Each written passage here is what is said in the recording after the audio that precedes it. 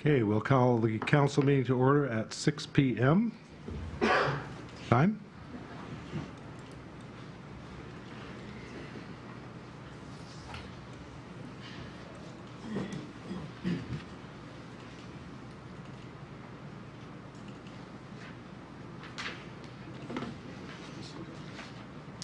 Want me to read it?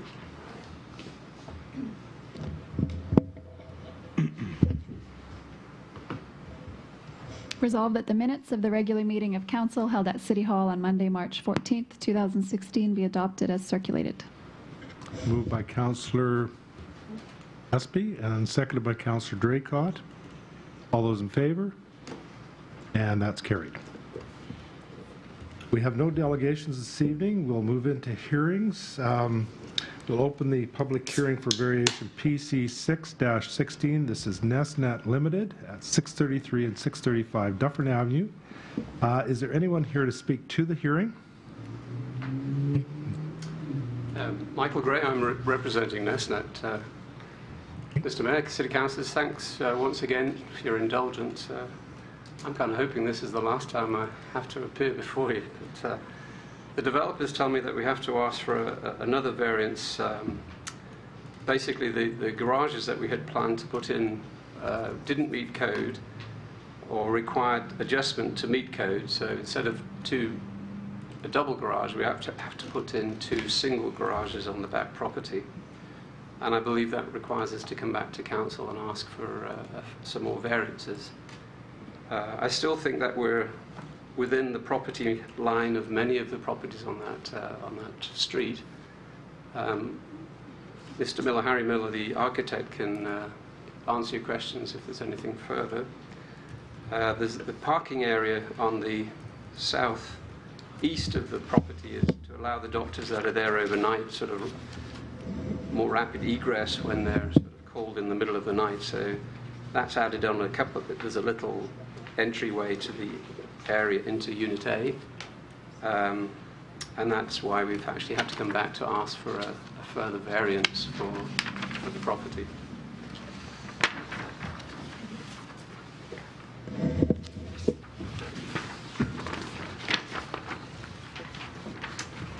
don't know if you have anything to add. Thank you. Okay, any questions from council for Dr. Gray?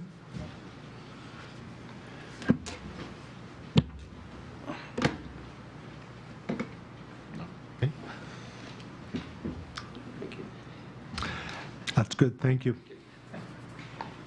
I'll speak a bit, just Harry Miller. The sheet that you have shows the setbacks in Imperial. At the top of the page, we have always had a 5-foot setback, but we've enlarged the garages, so now the whole scheme, the whole layout has shifted toward 9th Street by 2.5 feet. So we have 5 feet now between the property at 9th Street. And then if you look at the left-hand side, the building is 25 feet from the back lane per requirement, but we want to enclose that little porch, which is the shortcut entrance into Unit A, and that's 5 feet wide. So we're asking for a 20-foot variance at the back lane. And just to kind of put it in reference, if you have a second, I have a model. Sorry, a little hasty, but if you can see it. I tried to show other setbacks at the neighboring properties. This is the neighbor to the west. They're 5 feet back from the property line. We're 5 feet back from the property line. And that actually helps a little bit because we have a little more backyard behind these 2 units. This house here is about 7 feet back from the property line. This garage is right on the property lines, 0 setback, and the house is at 5 feet. The reason I'm showing you this is I'm always asserted we were not trying to do anything that was out of keeping in the neighborhood. At least we're harmonious with existing setbacks. Okay. Thank you. Thank you. Any questions from council? Okay. We'll have a motion to close the hearing. Councillor Espy. Okay. Resolved that the public hearing for variation PC 6-16 NestNet Limited, 633 and 635 Dufferin Avenue East now be closed. Moved by Councillor Espy, seconded by Councillor Fraze. All those in favor of the motion? And that's carried. NestNet Limited is applying for a variation order to allow rear yard requirement of 7.5 meters to be reduced to 6.09 meters, interior side yard requirement of 4.6 meters to be reduced to 1.524 meters, corner side yard requirement on Dufferin Avenue East and 9th Street Southeast of 4.6 meters to be reduced to 1.524 meters. Applicant has received approval for the reduction of interior and corner side yards as per variation order number PC 75-15, minute reference number 05-16. Since then, they have decided that they would like to have roofs over the side and rear entrances of the suites as well as larger garages. This variance addresses these issues. Property owner wishes to build a sixplex with overhangs over the front doors. This property is in an R3 residential multiple family zone. The application has been circulated to the various city departments with no concerns. Public notices have been sent to all property owners within a 100-meter radius. It is the recommendation of this committee, and I so move, that the Council of the City of Portage Prairie approve the variation requests of NestNet Limited to vary the rear yard requirement of 7.5 meters to be reduced to 6.09 meters, interior side yard requirement of 4.6 meters to be reduced to 1.524 meters, and the corner side yard requirement on Dufferin Avenue East and 9th Street Southeast of 4.6 meters to be reduced to 1.524 meters at the property known as 633 and 635 Dufferin Avenue East, which is legally described as lots 79 to 81, Block 6, Plan 102, Parish of Portage Prairie, with the condition that the two properties be consolidated. Moved by Councillor Espy, seconded by Councillor Fraze. Any questions or comments on the motion? All those in favor of the motion? And that's carried. We'll move into committee. First committee is Finance, Legislative, and Property Committee, and that's Councillor Wall this evening. Yes, Your Worship. At the February 23rd, 2015 meeting of Council, the city's Organization and Procedure Bylaw 15-8628 was amended to include a community question period at the end of each council meeting. The bylaw currently states the public shall be permitted to ask questions during the community question period where a person wishes to ask questions to members of council that pertain to an item on the current agenda without prior notice. The entire question period will be limited to 15 minutes unless extended by a majority decision of the members of City Council present at the meeting. Council has been asked to change the format of the community question period, specifically to open it up to topics that are not on the current agenda. Council discussed this at the February 22nd, 2016 meeting and resolved to remove the phrase "that pertain to an item on the current agenda" from clause 4.9.1 of the bylaw. Further discussion in committee on March 14, 2016 led to the addition of the following two clauses. 4.9.2, the mayor may interrupt and deny any further question or comment from any person who, if in his or her opinion, A, uses offensive words in referring to any member of council or to any official or employee of the municipality or member of the public, B, shouts immoderately, raises his or her voice, uses profane, vulgar, or offensive language. And 4.9.3, the community question period shall take place after the committee meeting portion of the meeting. At the February 8th, 2016 meeting of council, the order of council committees on meeting agendas changed due to the substitution of chairpersons on two committees. The Organization and Procedures Bylaw currently states all council committee meetings will be held at City Hall on the second and fourth Monday of each month following the council meeting and shall be in the following order: Finance, Legislative and Property Committee, City Planning and Economic Development, Public Safety Committee, Waterworks Committee, Transportation Committee, and Recreation and Community Services Committee. The placement of the Public Safety and Recreation Community Services Committee needs to be reversed at this time. The recommendation is, and I so move, that the Council of the City of Portage La Prairie authorize the following: by giving bylaw 16-8644 first reading. A, the removal of the phrase that pertain to an item on the current agenda from clause 4.9.1, the addition of clauses 4.9.2 and 4.9.3, the reversal of Public Safety Committee and Recreation and Community Services Committee in clause 3.5.1. Moved by Councillor Wall, seconded by Councillor Draycott. Any questions or comments on the motion? All those in favor of the motion? And that's carried.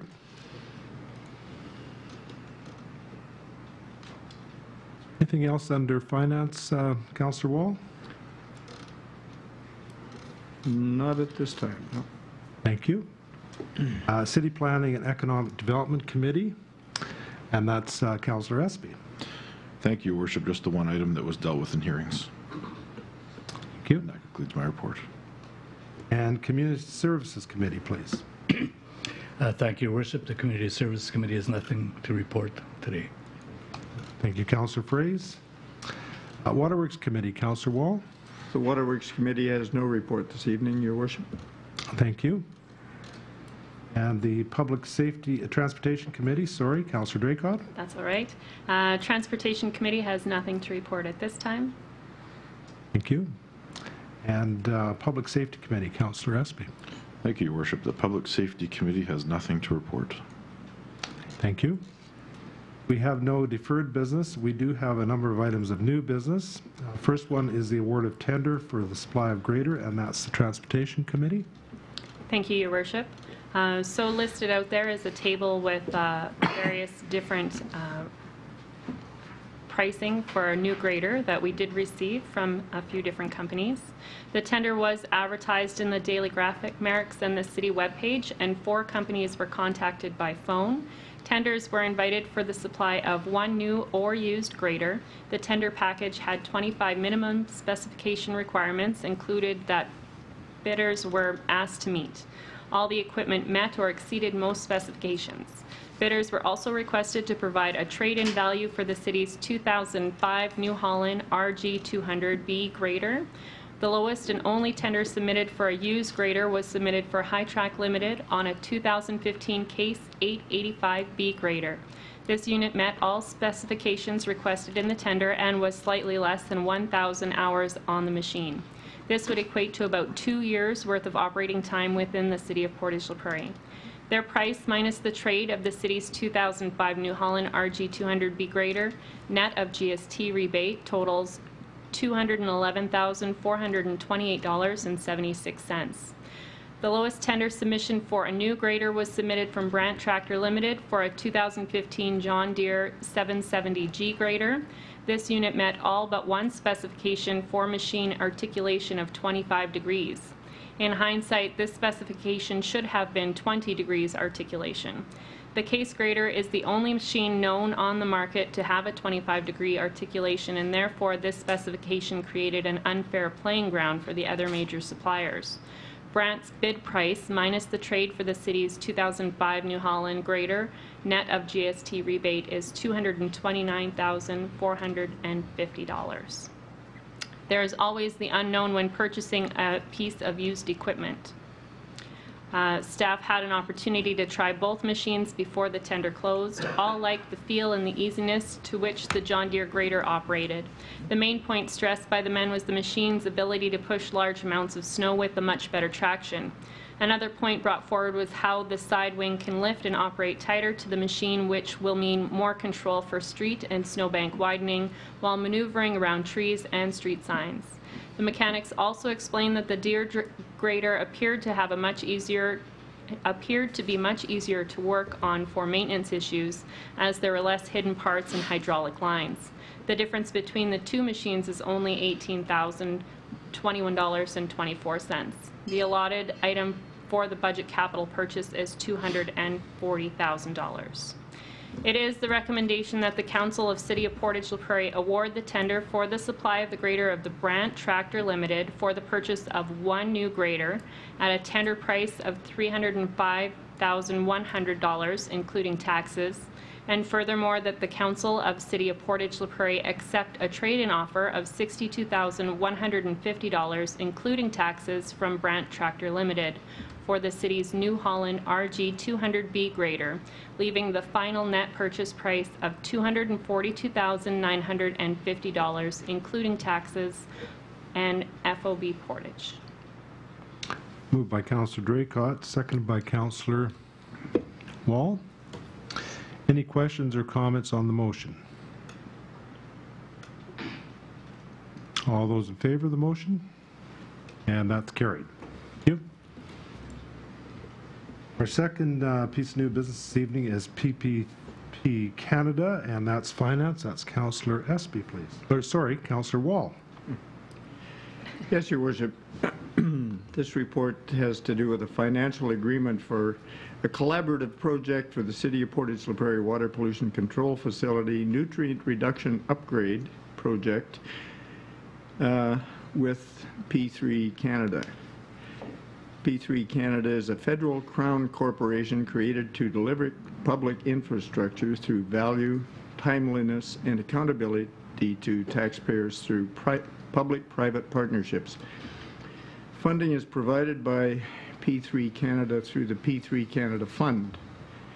Through the terms of this agreement, P3 Canada and the City of Portage La Prairie will enter into a collaborative project relating to nutrient removal to conform to new effluent guidelines applied by the province of Manitoba. Under the agreement, the city is required to submit a comprehensive and robust business case, of which 50% of the eligible costs can be claimed for reimbursement through the P3 Canada Fund. A schematic design and cost estimate also must be submitted and are reimbursed at 25% of eligible costs. All eligible costs must be incurred since June 13, 2014. Evaluation of P3 Canada and use of P3 Canada funds is conducted at the end of P3 Canada's fiscal year. Any costs incurred by the city to meet its obligation to participate in the initial or final evaluation are solely that of the city. I might just say this is an interesting 28-page agreement with lots of definitions, terms, and conditions, which I read twice to make sure I understood it. So at this time, it's the recommendation, and I so move, that the City Council of the City of Portage La Prairie authorize the Mayor and City Manager to sign the financial agreement for a collaborative project for the City of Portage La Prairie Water Pollution Control Facility Nutrient Reduction Upgrade Project with P3 Canada on behalf of the City. Financial results for the year, I'm sorry, that's the end of the motion. So moved by Councillor Wall, seconded by Councillor Espy. Any questions or comments on the motion? If I might, just a comment to clarify that this is not in any way the construction of this very expensive plant. This is just the financial consultation regarding how to finance it. Yeah, this is the development of a business case and schematics and so on. And this should lead to us recovering approximately $143,000 of the money we've spent on design, consultants, and the rest of it so far. That's correct, Your Worship. Any other questions or comments? All those in favor of the motion? That's carried.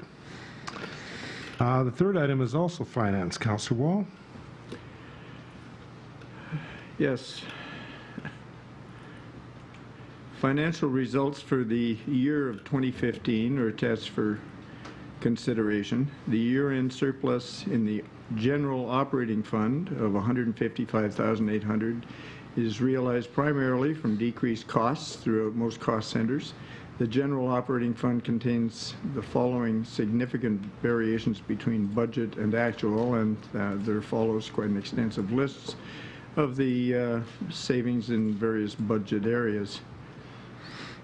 A year-end surplus in the utility operating fund of $1,543 is realized. The utility operating fund contained the following significant variations between budget and actual, and again there's a list of those items.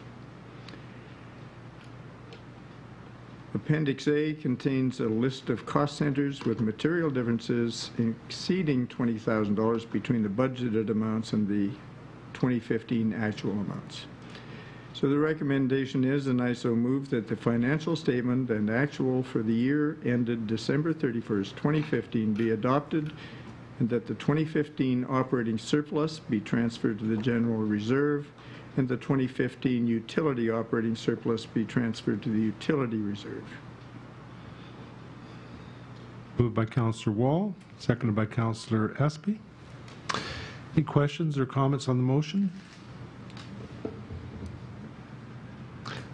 I have one question, Councillor Wall, and I realize Mr. Braden's not here.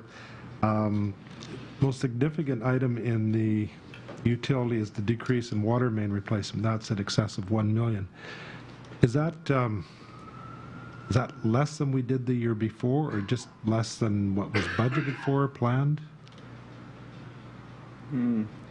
I think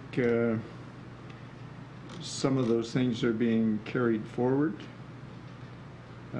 Projects that weren't able to be completed in 2015. Okay.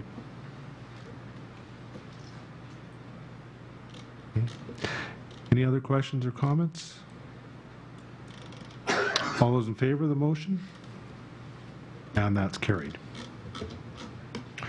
Our fourth item of new business is the grant to the city's age-friendly committee, and that's community services. Thank you, Your Worship. We've received a request from the Age Friendly Committee to continue a service they've been providing for a number of years. The Age Friendly Committee is requesting assistance in funding the printing of the 2016 edition of the Guide for Seniors in Portage Prairie. This guide is 42 pages and lists resources for seniors in the areas of housing, health and well-being, recreation and entertainment, culture, transportation, essential services, etc. The guide was created in 2011 and revised in 2014. The last edition saw 500 guides printed at a cost of $1,823 and was distributed through the Portage Prairie Regional Library, the Service for Seniors, and the Herman Pryor Center, and at City Hall. And those copies have all been handed out, and they're looking for assistance in printing another run of that guide. So the 2016 edition of the guide was edited this year by staff at Service for Seniors at no cost. The guide will be available online, however, not everyone has access to the internet. Therefore, the Age Friendly Committee is seeking funding to pay for the printing cost only. The best quote received was $1,700, including taxes. This is the second request for grant from the Age Friendly Committee. During the 2016 budget deliberation, Council denied the original request of $2,000 for this project. But since then, administration has reviewed the internal budget and was able to find $1,000 from City Hall's office equipment budget that could be redirected to this project. So it is the recommendation of the Community Services Committee that the Council of the City of Portage Prairie approve the grant request in the amount of $1,000 to be provided to the Age Friendly Committee of Council for the printing of the 2016 edition of the Guide for Seniors in Portage Prairie. And I so move. Thank you. Moved by Councillor Frey, seconded by Councillor Draycott. Any questions or comments on the motion? I think it's kind of obvious from the fact that all the previous copies were handed out and probably used that this is a service that people have come to count on. All those in favor of the motion? That's carried. Our next item is the water system reassessment. Waterworks, Councillor Wall, please. Yes, Your Worship. I think you'll recall a few weeks ago we awarded a contract to AECOM Canada to do an assessment report on the water treatment plant. They have completed the water system reassessment report for 2016. This assessment is a requirement for all water treatment plants in the province of Manitoba. As set out by the provincial regulations for water systems, the assessment has to be done every 5 years. This report has been submitted to Manitoba Conservation and Water Stewardship, Office of Drinking Water, as per our operating license requirement. The assessment report reviews the water quality testing reports and standards over the past 5 years and all treatment processes. The report includes a review of the structures, heating, ventilation, chemical storage area, and electrical of all facilities for water treatment and storage areas, reservoirs. The assessment also includes a review of the water distribution system. The ability to meet the regulatory requirement for drinking water quality guidelines has also been reviewed. It includes the review of the log credit removal for each of the treatment processes, such as pretreatment, softening, ozonization, sand filters, GAC filters, and chlorination. The summary of recommendations included in the report number 27 recommendations. A lot of them are very minor, building maintenance items, things of that nature. Some are a little more involved. All of these recommendations will be reviewed and addressed. The province will require the city to prepare a compliance plan and submit it to the province. And that's my report. Thank you, Councillor Wall. Next item is the award of a tender, that's for a vacuum truck, and this is the Transportation Committee. Thank you, Your Worship. As you can see, there are a number of different bids that were received by the city. They're listed out there for you as well. This tender was advertised on the Daily Graphic, Merrick's, and the city's webpage. Again, all major companies were called and informed of the tender. 14 tender packages were either picked up at the operations department or emailed upon request. About 9 tender packages were submitted on or before the closing date and time of March 15th, 2016 at 2 p.m. All the above prices include both taxes and our FOB Portage. The low tendered price for the vacuum unit from Custom Truck Sales, Inc. met all of but one specification asked for in the tender process. The spec not met was for a 24-inch rear door that is used for cleaning the tank. Their spec was for 21 inches. The next 4 low bids also did not meet the spec and were also for 21 inches. Management and staff feel that the 21-inch opening is sufficient for cleaning purposes. This unit will replace the city's 2002 unit. This septic vacuum truck is used by the Transportation Department for cleaning up of city's land drainage issues throughout the city. Waterworks also uses this unit in emergency situations where or when one truck cannot keep up or rental units are not available. The present truck has served the city well but is wearing down, quickly costing a lot in repairs, and is becoming a bit of a concern with respect to downtime.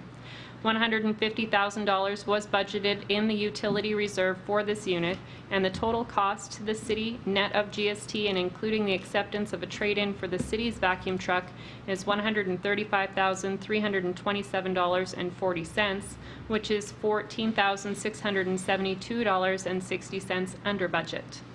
It is the recommendation that the Council of City of Portage La Prairie award the tender of the supply of a vacuum truck unit as specified in Tender 16 OPS 011 to Custom Truck Sales, Inc. for the tendered price of $155,874.50, including taxes, and furthermore that the Council of City of Portage La Prairie accept the trade-in offer of $13,650 for the city's 2002 Ford vacuum truck, leaving the final net purchase price of $135,327.40, including taxes and FOB Portage. Moved by Councillor Draycott and seconded by Councillor Wall. Any comments or questions on the motion? All those in favor of the motion? And that's carried. Thank you. That concludes new business. We have no old business. We have question period now.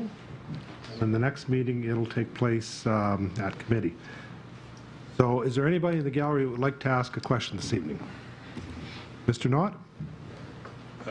More than a question, Mr. Mayor Ferris. First of all, I'd ask permission from Council, pardon me, to ask a question on Council's past business and Council's future business, neither of which are dealt with tonight's business, and because only first reading is passed of the changes it requires me to ask you to pass a motion for me to ask these questions. Okay, how does council feel about opening up question period? All those in favor? And yes. Thank you, Mayor Ferris. First question is to the concern of the animal control. What's happened to the dog? You're referring to the dog from the dangerous dog hearing? The mutt that chewed the little girl. That dog has been removed from this community. It has been put in a placement with no children present, and it will never be around children again. And I can tell you it's not in Portage, and it's not in the area of Portage. It's nowhere near Portage. Thank you. A concomitant question with that. Council has an animal control bylaw and an officer to enforce the bylaw. Council, by decision, negated the decision of the animal control bylaw person who was following council's bylaw.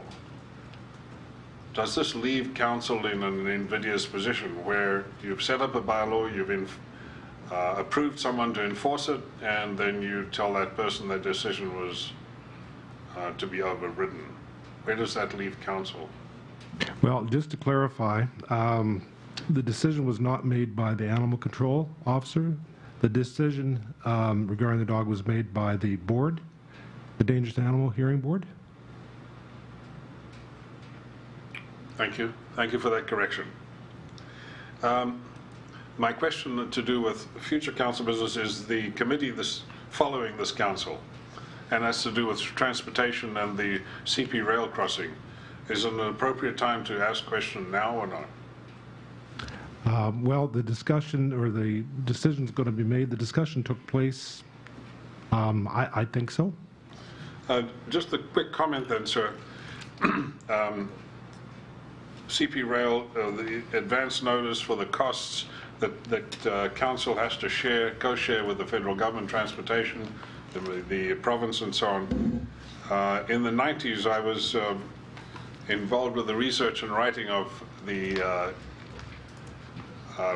going over every 5 years the Railway Safety Act in Canada has to be reviewed. And we reviewed it and did a bunch of research and wrote some chapters and did some research and produced a report. One of the most important things that we saw in the national evaluation review of the Act was that crossings were the things that grabbed most attention, and that crossings were the main part of the safety involved in rail safety. Now, these days, with the transportation of various dangerous goods and various goods of all kinds, that's taken most of the attention away from rail crossings. However, reading this, the rail crossing that's purported or sort of proposed for Portage, I think this is something that council would be really well advised to fund, to support, and to work with CP Rail on this, because this is something that the majority of the accidents and deaths in Canada for rails are at rail crossings, not at the horrific overturning of oil tankers. So when it comes to the decision and the discussion of this item through the chair of the Transportation Committee, I would urge council to really support it. Okay, thank you. My last question, Mayor Ferris, is to do with the proposal you've just given first reading to the changes on the organization bylaw. 492 reads very much like 1900, and I really think that one should look at the March 14th council meeting, at which I was unable to attend as I didn't want to infect the whole city. You passed an inclusion to have the mayor have the power to do this and that and remove people and so on. The mayor, as chair of the committee, has that power anyway. Is it necessary to include words like that. I just think it reads a little bit weird. Okay, I think you're partly right, Mr. Knott.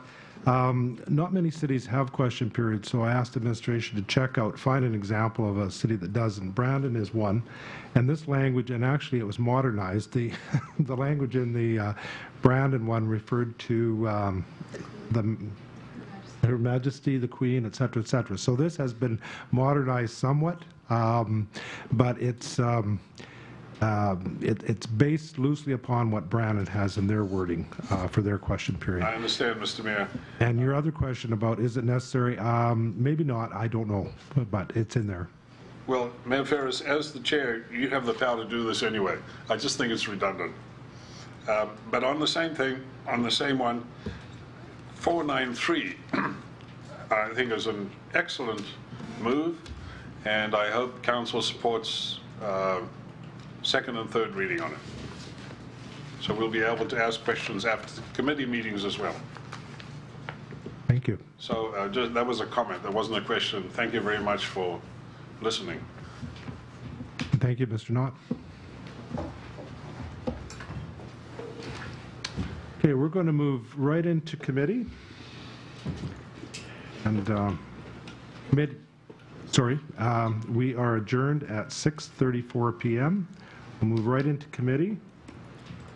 And just a reminder that everybody's welcome to stay for committee. This is open to the press and to the public. So first committee, Finance, Legislative and Property Committee, Councillor Wall. Yes, as just brought to our attention by Mr. Knott, next week we'll be bringing the Organization and Procedures bylaw forward for second and third reading. And that's all I have there, Your Worship. And just make a comment for anybody that wasn't here. So the rationale in the question period being held, well, close to conjunction with committee, as Mr. Knott was saying, we do have from time to time people that attend committee and have said, well, can I ask a question? And that's, council can ask questions during committee. So question period following committee should accommodate those questions on items that have just been discussed that evening. If I could make a comment, Your Worship.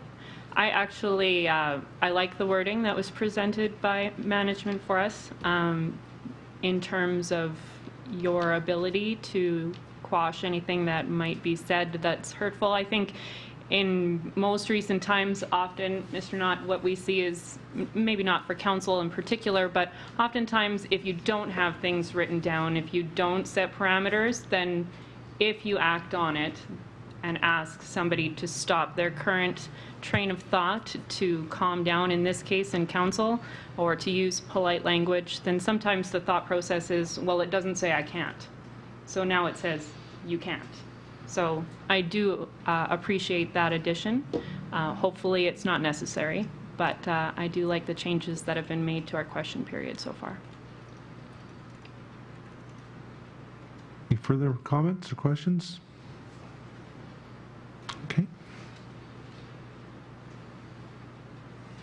Councillor Wall, anything else for finance? No, Your Worship. Okay, thank you. City Planning Economic Development Committee, Councillor Espy. Thank you, Your Worship. The first item is a variation request from Cobb's Plumbing and Heating. They're looking to add a piece of fence on their property. If there are any questions on that, I will do my very best to answer them, or defer to Canome on this one. So this fence isn't in a residential area. This is on the number 1 East, or leaving Portage East End? Yes. All industrial. Yep.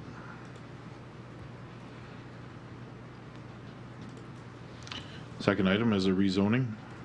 Second and third reading, CHP Developments looking to rezone property from C2 Central Commercial to R3 Residential Multiple Family, and that's 101, 107, and 115 Tupper Street North. And moving on, the last item is the building reports for February 2016. And if there are no questions, that concludes my report. Thank you, Councillor Espy. Community Service Committee, Councillor Fraze. Thank you, Worship. Community Services Committee has nothing to report at this time. Thank you. Waterworks Committee, Councillor Wall. Yes, Your Worship. We'll be bringing forward the 2015 public water systems and water treatment plant data, the 2015 public water system annual report, and the 2015 water treatment plant annual data report. Once again, our water plant is producing high-quality drinking water for about 60,000 people in Portage and region, and be happy to bring these reports forward next week. Okay, thank you, Councillor Wall. Transportation Committee, Councillor Draycott, please. Thank you, Your Worship. As alluded to this evening, we do have the CP rail crossing upgrades in committee. This will be coming to council to make decisions on the next time we do meet. In the report, it just notes that we received email notice in January of 2016 that CP Rail had provided to us to propose some upgrades to 8th Street Northwest at the CP Rail crossing. We do have a couple of alternatives besides proceeding with the proposed work at that crossing that administration has provided for us there. The ins and outs of it are that they are looking to do some upgrades, the replacement of their control technology, and upgrade the controls for constant time warning systems for warning signals. They have sent all of that information over to Transport Canada, and Transport Canada has approved the project and will provide funding of 50%. That does leave the city to provide, I believe, 25% of the funding for that. Looking through the report, we had some rail crossings that we were looking at upgrading that we do not have approval for this present year. And so I believe that was at 19th or at 18th Street, excuse me, the CP Rail crossing upgrade there. Transport Canada has not has indicated they would not be funding us for upgrading the 18th Street crossing that we have budgeted for. So it is an alternative that we can use our budgeted item to upgrade the 8th Street crossing as opposed to 18th as it was previously budgeted. Administration has set out here a recommendation for us to consider for us to be going ahead with the upgrades to the 8th Street crossing to a maximum of $103,781.25 that were pre-approved for 18th Street. So we do have that ability, or we do have the ability to not go ahead with the upgrades themselves. It was noted in the report that we received that the actual what it would do for us as a city was limited. And if I could, JM, just in Kelly not being here, is this similar to what we saw for CN rail upgrades last year? It's exactly the same system. So on that note, we did do this upgrade on 8th Street. We did budget for it and approved it for the CN crossing this past year. And those upgrades have already been completed. That's correct. Okay, when I read the report, correct me if I'm wrong, they were talking about a digital, the time would be displayed so people waiting would know how long before the train came? That is in the report that there would be a digital display. That's not what we see at CN, but the theory behind this upgrade is to allow people to know how long before the train actually arrives so that they're not rushing from one set of tracks to the other set of tracks, trying to beat the train. So in that sense, a little bit of a safety there. It's just a constant time warning system to allow people to know exactly how long until that train arrives. It is, I think, important for everybody to know that as soon as the lights do go on at a railroad crossing, that you are required to stop and only to proceed if it's safe to do so. So that would mean a stopped train down the tracks, not a train barreling towards you. I do believe that that would be the definition of safe to cross. So. Okay. A couple of things trouble me about this. One is that I think council's feelings and the administrative recommendation was that there was a lot more payback for Portage in upgrading the 18th Street. We've got a new road, a new active transportation path there. It's being used more and more, and that would give us bigger dividends. The other thing is that this 50% recovery, that's a significant decrease from a few years ago when Transport Canada used to fund this to, I think, 80%? Yes, that is correct. So a large change. And if I might ask again, our 18th Street proposition, was that taking into consideration Transport Canada giving back or paying towards that upgrade as well, or is that amount that we've allotted strictly to do 18th Street on our own? No, that was excuse me, allotting for Transport Canada to pay back. And would that be at the 50% or at the previous 80% that we had budgeted for? We budgeted 50% because we received the same amount of funding through the CN project, so. Yeah. That was all the questions I had. Thank you. Any other questions for Councillor Draycott? Is it fair to assume that it's a scheduling issue and that 18th Street will come up in the we have to make the application. Sorry, Your Worship. We have to make the application in the fall for Transport Canada's consideration. And if we use this money right now to upgrade 8th Street, then we would have to re-budget an amount of money for 18th Street next year. Correct. So we would then use this money and have to allow for it in the next budget upon approval of Transport Canada. Yeah, but experience has shown that these crossings get upgraded on some sort of schedule, and 18th Street will be coming up for upgrading within the next several years. And all that. I think the thought process behind that was possibly because we put a new path at 18th Street, and so we do see a lot more foot traffic there than we've ever seen before because of the new path that goes out towards the new development in that area. So previous pedestrian traffic wasn't as much of an issue, but now the safety of pedestrians crossing 18th at the tracks was why we had allotted that amount.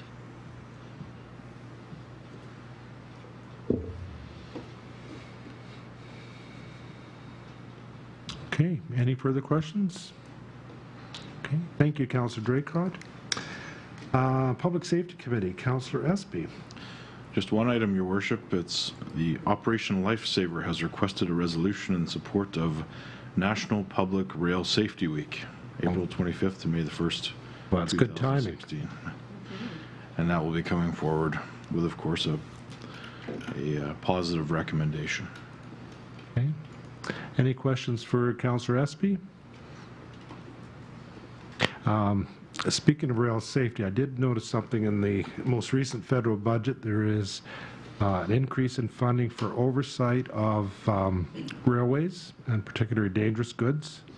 And I believe it's been about 1-2 years since our first responders started getting information on what's actually in those cars or what has been in those cars. And that's working okay? Yes. Getting that information? Okay. Okay. Anything else, Councillor Espy? That concludes my report. And that concludes committee, and we are adjourned at 6:46 p.m.